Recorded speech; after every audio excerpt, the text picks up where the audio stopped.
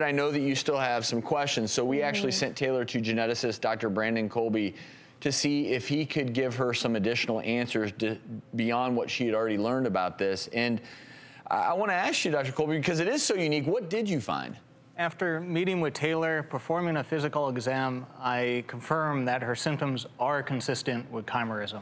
Because people with chimerism have two immune systems, it is known that people have allergies, they have strong reactions to medications that just really don't affect most people. But people with chimerism, with two immune systems, they do have these types of immune system reactions. One of the most important medical issues, though, is that people with this trait usually have very strange reactions to laboratory testing. And this is because blood tests are developed not with chimerism in mind. They're developed just for the person without chimerism, and they don't know how to interpret the results that they get back. And it's important for Taylor throughout life to inform her doctors that she has chimerism, so that when they get these strange test results back, they know how to quickly interpret them correctly, and this may actually save her life. And Dr. Colby, given how rare it is, I know that you had something you wanted to say to Taylor? Yes, that's right. So I know that you have a lot of questions, and I'm prepared to offer you answers, a lot more answers.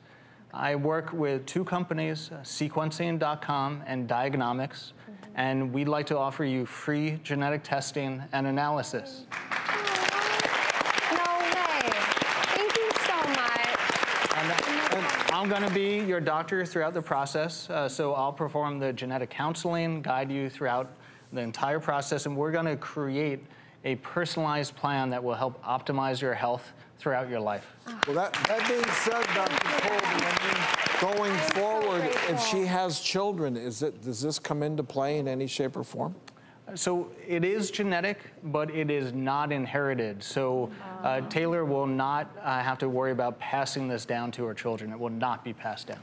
You're a geneticist. Have you dealt with so it is before? It is so rare that I am educated about it. I'm trained about it, but it is really cool to meet Taylor because she is the first person with chimerism that I've come across. It's just so rare. We're still learning a lot, and I think the genetic test is going to tell us a lot of useful information. I'm so excited and grateful. Seriously, you guys, thank you so much. Well, thank you for sharing, Dr. Colby. Thank you for offering your services. More to come, everyone.